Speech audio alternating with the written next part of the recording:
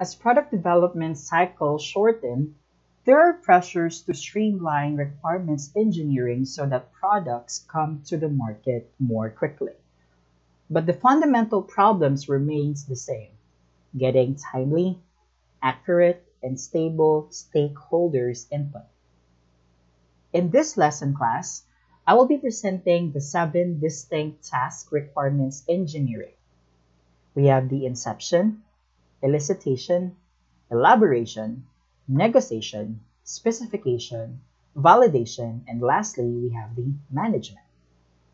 It is important to take note that some of these tasks occur in parallel and all are adapted to the needs of the project.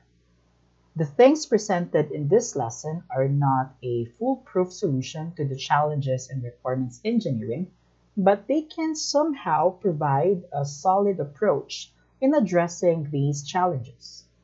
It is possible that 2 or more tasks presented here are compressed already when implemented. Let us start with inception.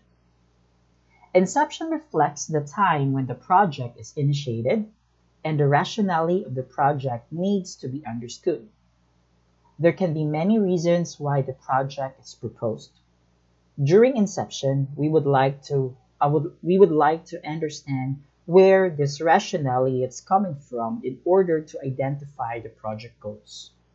This task will normally produce the business case, feasibility study, and also the project scopes. At the very least, project inception produces the business case and project scope only. These are the realities you will encounter soon. First, customers may be located in different city or country. That's your target market or target audience. Next, customers may only have a vague idea of what is required in the software or none at all. Next, customers have or may have a conflicting requirements. I had an experience with that one, and I will explain that one later on. Customers may have limited technical knowledge or they are not technically inclined. So as a software engineer, we also need to educate them. Next, customers may have limited time to work with the software team. Again, we are not forcing them to give their time to us if they are busy. Look for their available time. Next and lastly, customers may resist the project. There are some customers like that.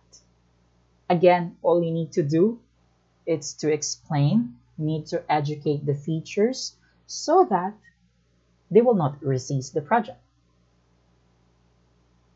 Let us be reminded once again, class, of the challenges and requirements gathering in order to allow us to appreciate project inception and its relevant tasks.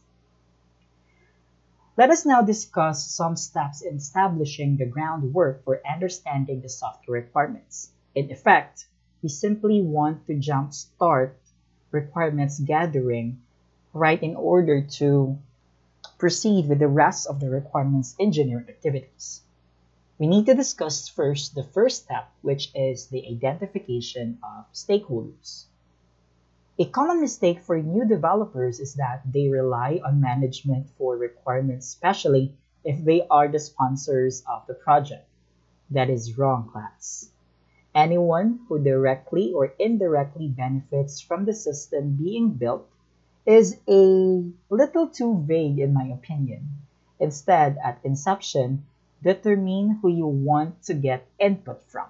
For example, we have those positions like business operations managers. You can ask them, or the product managers, marketing people, the internal and external customers, the end users, of course, the consultants, the product engineers, support and maintenance engineers, and others. Each stakeholders has a different view of the system, achieves different benefits, and is open to different risks if the development effort should fail. Next step, we have recognizing multiple viewpoints.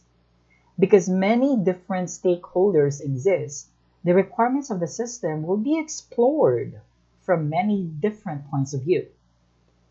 Each of these consultancies will contribute information to the requirements engineering process. As information from multiple viewpoints is collected, emerging requirements may be inconsistent or may conflict with other or maybe conflict with one another. I had an experience before when I gathered data from them. Some employees of that specific department has different requirements from the other. That's weird and it's really so confusing. So basically, we should categorize all stakeholders' information, including the inconsistency and conflicting requirements, in a way that will allow decision makers or the management to choose an internally consistent set of requirements for the system.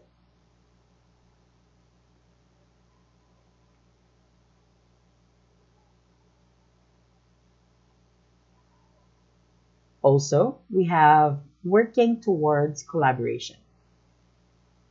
When working with different groups that have their own ideas and agendas, it is important to work together a common goal and get people to work together on what the actual end goals are going to be.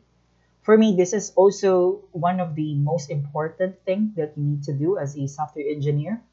You need to make sure that your team or your software development team has a good communication or has a good collaboration with your stakeholders. I would like to emphasize here that the job of the requirements engineer or business analyst is to identify areas of commonalities and areas of conflict or inconsistency. Here's a guide to making the first set of questions. Most of the time, this is the challenging part of my CMSC 128 students when they start collecting requirements. My advice is that you should keep an open mind while interviewing the stakeholders.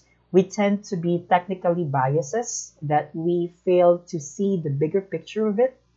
Understanding the user requirements entail that we, as practitioners or software engineers, acknowledge that we don't know anything about the problem area and actively listen to the users. We must set aside our own versions of the truth. One way to do is to ask first questions. These questions let us know who needs it and if it should be built in our system. First, we have who is behind the request. It is also our job to know or identify who is the person or the people requested for it. Next, who will use the solution? Again, we need to know who is our direct user. Next, what is the benefit of this solution? We also need to identify who can benefit most of the solution. For example, the accountants or any other stakeholders. Lastly, is there another source for the solution? Of course, so that if we can link it, it is better because it can save time, effort, and money. Aside from that questions, we also have what we call follow-up questions. The set of questions focuses on the problem itself. First, what is considered a good output? Determining what is good and appropriate solutions for the problem. Next, what problems will this solution solve? We need to enumerate all the problems being solved by the proposed solution. Next, what business environment will this solution be used? On which department or group of people who will use the solution? And lastly, are there any special performance issues or constraints you should be aware of? Again, we need to get all the data we need so that we can determine this.